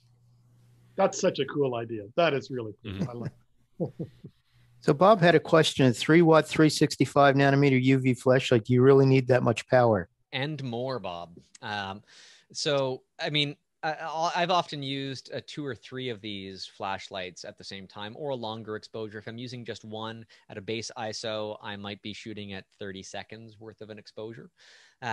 because some subjects just don't fluoresce a whole lot. Others fluoresce vibrantly. If you're using things like invisible ink or highlighter ink or known artificial fluorescence or some minerals that are just vibrant, like fireworks going off, that's fine. But for a lot of the organic fluorescence, it can be pretty dim. And the more power that you have behind it, the better, or the longer the exposure, one way or the other. But I think I've got the 5-watt versions of those UV flashlights, and those are Convoy was the brand you mentioned, right? Convoy, Convoy. Yeah, I put a link earlier. I don't think it's a brand. I think it's a name that a lot of the Chinese manufacturers just kind of gather behind. What was the name of the solution that wouldn't let the water droplet go into the stem? Hydrophobic? It was just plain old tap water that I was using, but the surface was hydrophobic. It just means that the surface didn't want water to absorb into it. So, but is there a particular chemical or a solution? H2O, just water, plain old tap water. If I'm getting fancy, I might use bottled water, but I think he's asking the surface. Do you prepare the surface, or is the surface itself hydrophobic? The surface itself is hydrophobic. So bluegrasses, eucalyptus leaves, spider webs, wildflower seeds, etc. They're all naturally hydrophobic surfaces. You can possibly take some of that Rain-X stuff that you put on your car windshield to make the water droplets bead up and roll off. It's a hydrophobic surface modifier. I've never used that though. So your mileage may vary with it. Yeah. So a question about focus stacking. If you do it like in Photoshop, do you auto align the layers first and then auto merge, or do you auto merge take care of the alignment? Is there a certain order of operations? Whoever asked that question should buy my book. So John, you should get that book. But I will. The idea is that you'll bring the images in, you'll align them. Chances are, especially if you were shooting handheld, you might not have gotten every frame that you need. There might be some missing pieces. Mm-hmm. So you'll just blend it and you'll just see what the results are. And it will almost always show you some missing slices of focus along the way. It's perfect because then you can go back to Lightroom or whatever your digital asset manager is and find the missing slices, add them to your selection. So then you can go back into Photoshop. But when you do that, then you'll auto align the layers now that you know that you've got them all. And then you'll duplicate your entire layer stack so that you have 2 sets that are completely aligned. Then you'll auto blend one set and then flatten that to a single layer. That's going to be your foundation layer. Photoshop will have some mistakes. Any focus stacking algorithm will, whether you're using Zareen Stack or Helicon Focus. There's reasons why they have multiple focus stacking modes because there's no such thing as a perfect one. And so in Photoshop, its version is also not perfect. I stick that at the very bottom of all of the other layers. And then I turn off the visibility of every layer going up. And then I work from the bottom up, turn on a layer, create a layer mask, and flip it back and forth and see what parts of that slice of focus are better than Photoshop's rendition of it. And I paint it in with a layer mask and I go up and I keep going up and it's hierarchical. If I find a better fix higher up on the stack, it's going to supersede anything that was lower. And that's how you get perfect, pixel perfect focus stacking results is in Photoshop by having the exact same set of aligned images that you can paint in the fixes manually on a per pixel basis if you really want to make sure that everything is exactly the way that it should be. So how much is the book? It is currently $62.99 Canadian. So all of you in the US, there is a discount on that based on the exchange. And that price is going up to $75 as soon as it starts shipping, which is in hopefully less than a month. Canadian or US? Canadian. $62.99 Canadian dollars, because I'm up here in America's hat. Cool. Well, does anyone else have any other questions? I mean, we've gone for an hour 40 here. I don't know how much time you had. Is that your first Kickstarter for the book, or?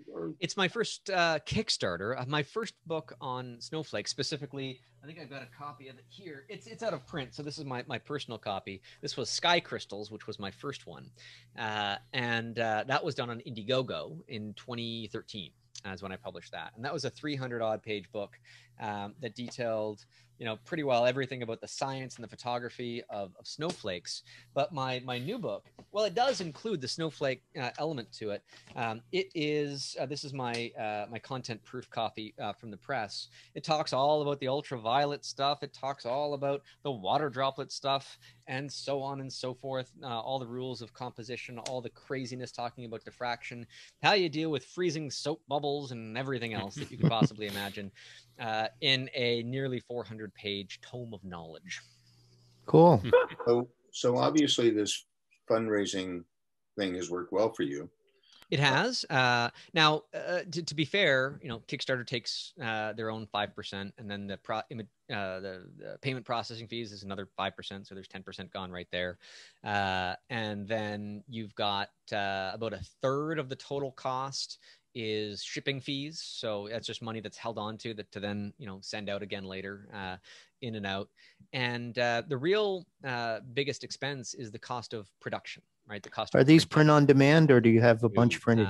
So this is done with the highest quality materials. It's going to have a spot gloss cover. Friesen's Press out of Manitoba is producing it for me. The print run will be 5,000 copies, using the best materials and stuff that could be made.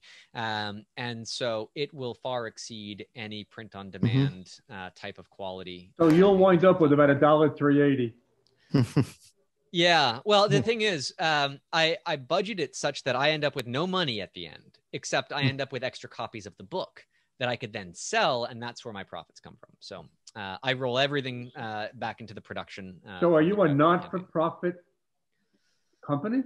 No, I'm a for-profit. My profit just comes from the extra. So like if I pre-sold, 1,500, 2,000 copies, but I'm ordering 5,000 copies, well, then the extra 3,000 copies is pure profit for me.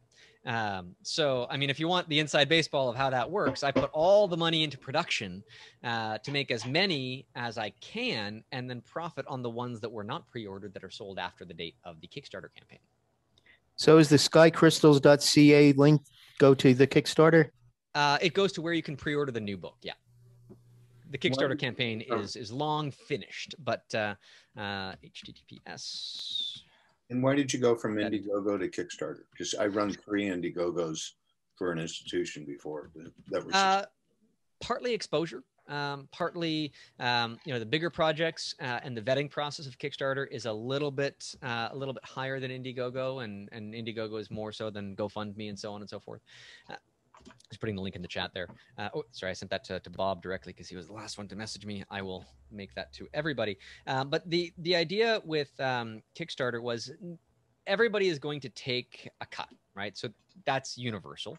But Kickstarter might have been a bigger footprint in terms of exposure from the platform if it was picked up on that. Possibly slightly higher notoriety or I guess legitimacy because they do vet things more seriously than other platforms. But if it wasn't Kickstarter, it was going to be Indiegogo again. I was really just flipping a coin at the end of it, just kind of doing a pros and cons chart to figure that all out. I'm curious about, do you sleep? Not as much as I would like. Do you relax? I haven't relaxed much in the last little while. Especially with the 4-year-old, huh? Especially with the 4-year-old, she keeps you on your toes. And but the thing about, I mean, my passion time is when I get to pick up the camera, and especially when I'm given that 3-hour block of time where nobody's going to bug me. And I might not make anything useful. I might make mistakes that I revel in and find the solutions to later, when I wake up the next morning and have a eureka moment.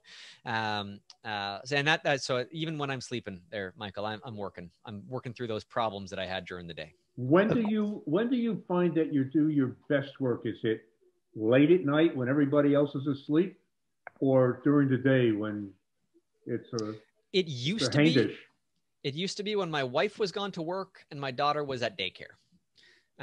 Then I would have like 6 hours uninterrupted at home when nobody else was here. Now that hasn't existed in a year. So, to say that I have been less productive would be an apt description of the past year.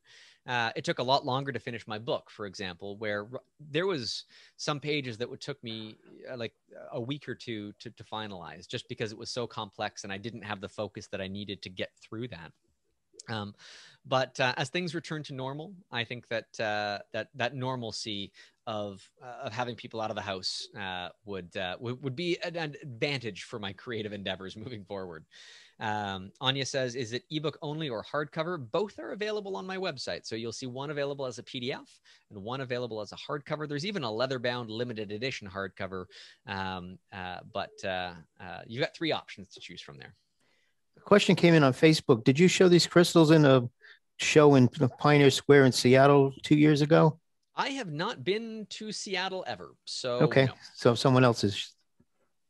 No knock against Seattle. Yeah. I haven't been there. I wanted to chime in on publishing and what you said a minute ago about it. I can say that in my own experience, at least, even with good advances from publishers, I still made more income from selling my own personal stash of the books. And so I built that overrun. So I even, in some cases, paid for an overrun of the books beyond what the publisher wanted. So I had my own set of copies as well. Stephen, that's a great thing to state. And now I am my own publisher. So it's self-published because I was able to raise the funds. I didn't have anybody paying me in advance other than those that pitched in on the Kickstarter campaign. So, but from that perspective, I've done both, but still, well, in the case where I owned it completely, I made some money up front. But then you also run the risk. Okay, I might be sitting on 3,000 copies of a very big, heavy book that's difficult to ship and difficult to move. So that's the gamble that you play. But by crowdfunding it, that gamble is paid for by the people that already put into it. And if I don't make any money because I don't sell any more books than that, well, that's my risk mitigation. Yeah. And in some cases, I've left the printed book unbound to save on money, and then came back and then bound those later when there was clearly a market for them. That's so the way there's to all do it. sorts Absolutely. of strategies. Yep. Yeah. Well, maybe that's a topic for another show, is how to put together books and the business side behind it all. Oh, well, the business side of it. I mean, my first book the entire press run had to be completely scrapped and reprinted because of some mistakes that were not my fault. But I had to threaten open letters to the public before anybody would sort of own up to the problems that were there. So publishing has its own nightmares that will keep you up at night. Thankfully, it's getting better. But be sure you do your homework, John. You're right. That's a whole other discussion, a whole other topic. So, John, I got a question. Yeah. Where the hell did you get my background? I don't know. I've had this for a while. It's just one of those pop-up ones. No, it's just that for one reason or another on the display, you and I are side by side, and it's like, wait a second. I like my lighting better, but yeah. And I also got a kick out of your haircut. Yeah. I give myself a haircut once every 6 months or so. Yeah, this was my first one in over 20 years. Yeah. Don, so I was going to say is you sure have a lot of fun doing this shit, and that's part of the whole process. If you're not having fun, it's not worth doing. Exactly. But Jeff, I want to echo that a little bit further. I don't have fun making the final image. I have fun making mistakes. And if you don't enjoy that part of the process, then you're never going to get past those mistakes. A lot of people will take an image and say, oh, that didn't work out. Let's move on to something else. Well, I would say, oh, well, that's cool. That didn't work. Let's figure out why. And that puzzle solving ethos, I guess, is really important, because if you don't take that one moment of that mistake and say, okay, this is where my sense of progress is going to be, right here, solving, one of 5 problems before this actually turns into something. And so at the end of the day, you've spent hours solving one problem and finding 5 more. That was a good day, right? Yeah. Well, that's the whole process of learning.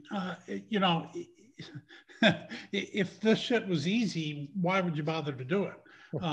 Making mistakes and finding new results, unexpected results. That's one of the things that I love about, so a lot of the stuff that you're doing is you may have some preconceived notions, but it's the discovery of unexpected or unanticipated results. The other thing I was going to ask you, Don, is who are you emailing when you're emailing about these issues? I'm very interested about the noise reduction, not reducing noise. And I have a couple of emails that I know that I can send things to and get actual answers from. At the time, Jeff, I had an inside track to Tom Hogarty, who was the yeah, he's not an engineer; he's a product manager. Right, but you don't get something to be fixed by an engineer. You get it being sent from a project manager to an engineer. When it's Lightroom or Camera Raw, you do get it fixed by an engineer, and that engineer's name is Thomas Knoll. Right, but my contact with Tom Hogarty, he's no longer with Adobe, or at least he left, and I don't know if he's come back. But Hogarty? Yeah, it was a few years ago. Was it a year? No, Tom's still there. Is he still there? Well, he's left the project lead for some of these things. Well, he's not. He wasn't involved in Camera Raw or Lightroom. Right. But basically, Thomas Knoll is the product manager, the lead engineer, and everything about Camera Raw, the pipeline. But I haven't Eric gone Chan back to process 5 yet to see. But yeah. Eric Chan would be the fellow that would be interested in solving that noise problem. So, well, then get me his email address and I'll complain to him because he can do that. Yeah, Eric Chan is pretty accessible. Yeah. He always tries to help. See, we can make that happen. And anyway, my wait, Don. Yeah. Don, question. What's your background? Yes. What did you do before you went? I have a diploma on the wall from my community college in advertising, and that's it. Ah, okay. But you know, it sounds like I might have a degree in something sciencey. No, it's just the pure love of figuring stuff out. And I failed calculus twice in high school because I could never find a reason to really use the area under a curve for any reason in my adult life. Like it didn't have practical applications. Yeah. And my downfall in high school was chemistry, where I knew more than the teacher and I just walked out of the class. And well, there's that too, but much of it was theoretical and pointless. And as soon as I found a practical application for science through photography, then it all gelled together. My downfall in college was women. Don, it sounds like you and I are mirror images. I have a degree in imaging science and then spent 30 years in advertising.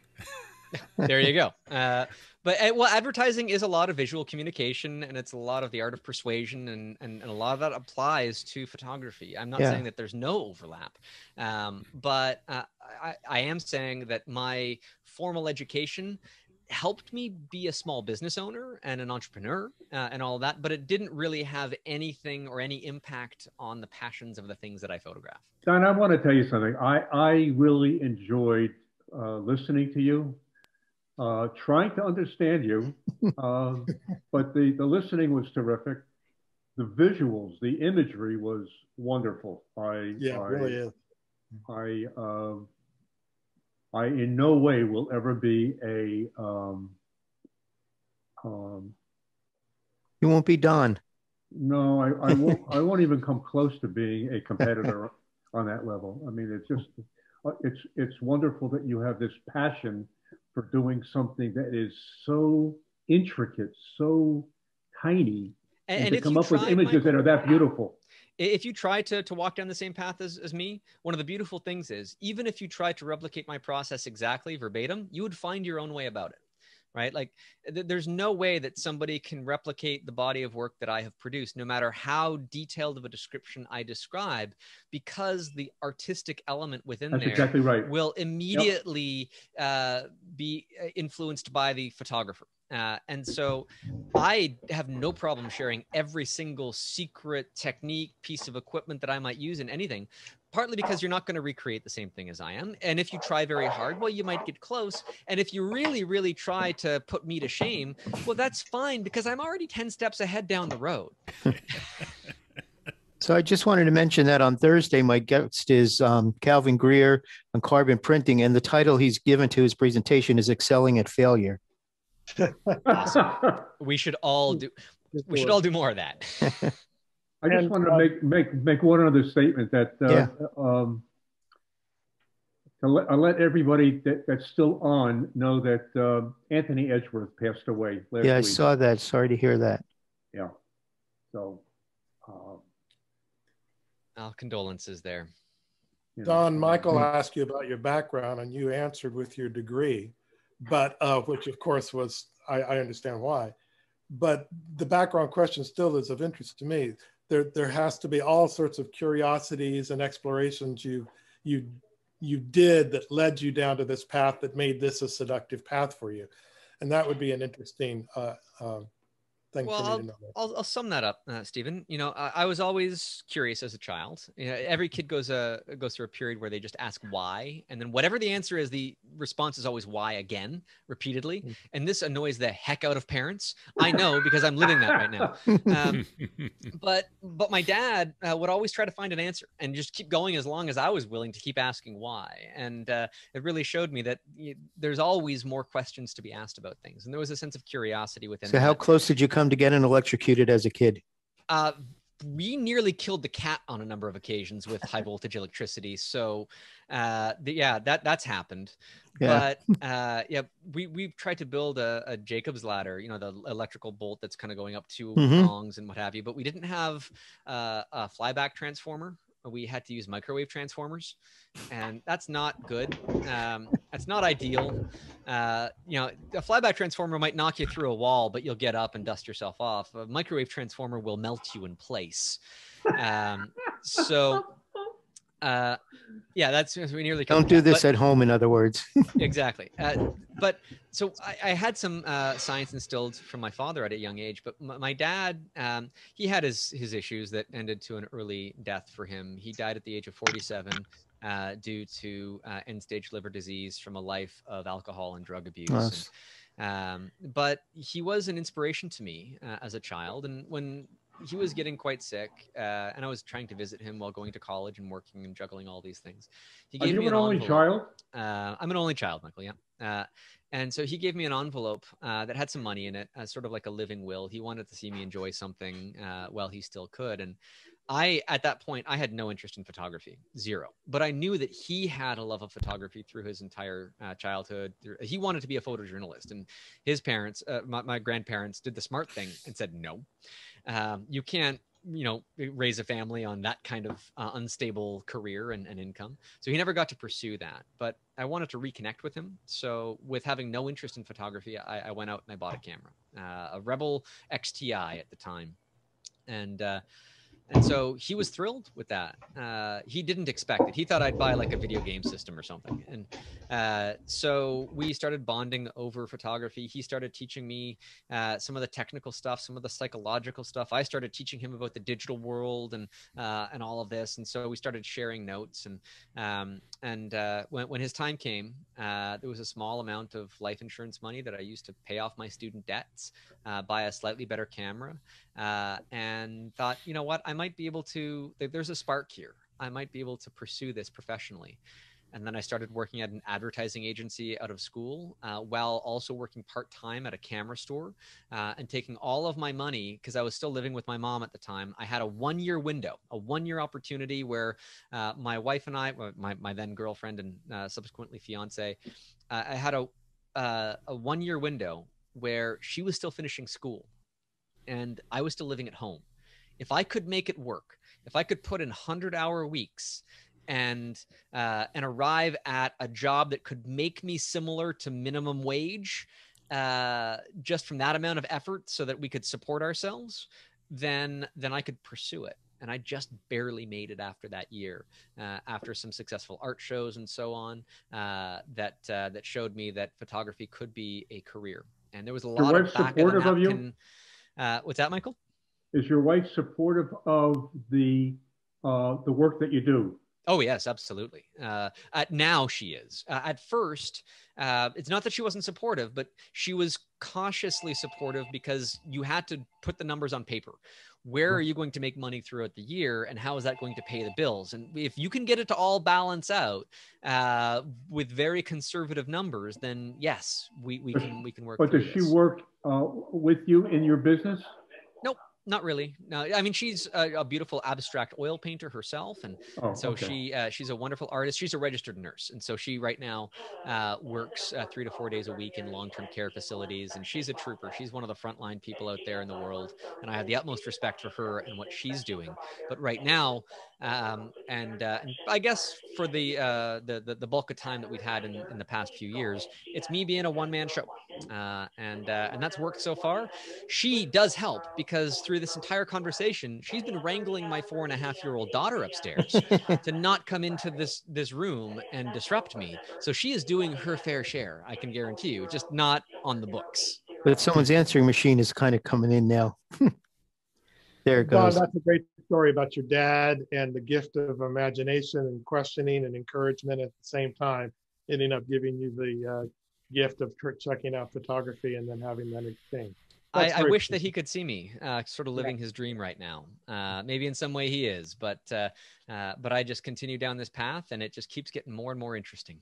Yeah, my dad died when I was 19 and missed all this. So, you know what it's like. I appreciate you sharing the story. Oh, my pleasure. Don, you've done well. You've really done very, very well. I applaud you for what you've done and how well you present yourself. Honest. Much appreciated. Thank you. Well, thank you all for joining. It's been a lot of fun. Don, did you leave your contact information?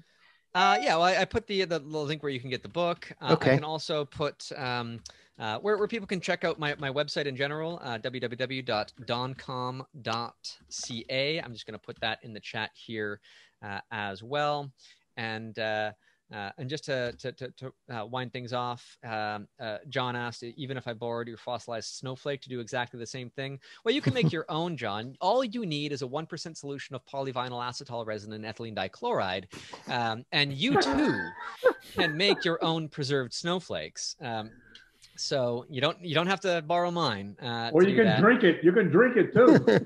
Yeah, probably not great. It comes in hazardous materials packaging because it causes cancer. So don't think you want to be drinking that stuff.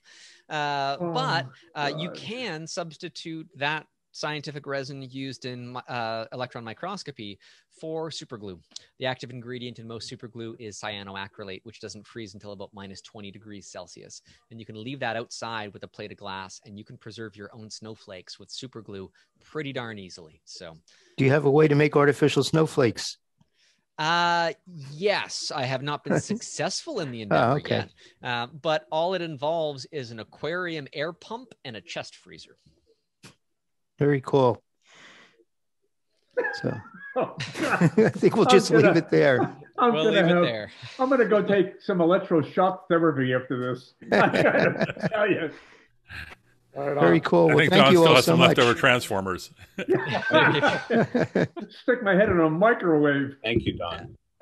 You're welcome, everybody. Thanks, Don. Thanks, John. Thanks, John. All the best. You're Happy welcome. shooting. Thank you Stay so much. creative. Stay sane out there. Good luck with the new book. Thanks. Appreciate it. Yeah, Take care. Mueller?